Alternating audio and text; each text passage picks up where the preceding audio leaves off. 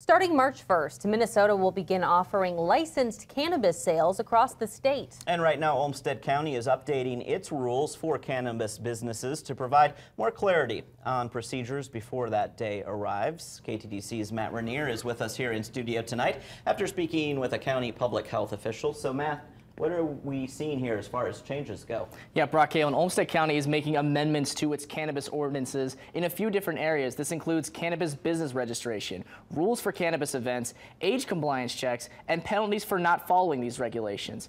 Now, any businesses that want to operate as a cannabis retail business must register with the county before opening. It also must pass a review process. Anyone that's looking to host a temporary cannabis event will need to get a permit from the county, in addition to following several guidelines for this kind of an event. This includes things like ID checks. In order to ensure a business is not selling cannabis to someone who is underage, each year there will be an unannounced compliance check for those businesses.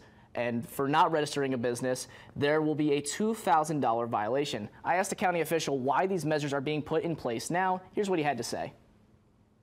So we were working through this process because there is also like an early applicant pool at the state level that are kind of going through an equity evaluation. So there was the thought that early applicants might come in as soon as the start of the year potentially.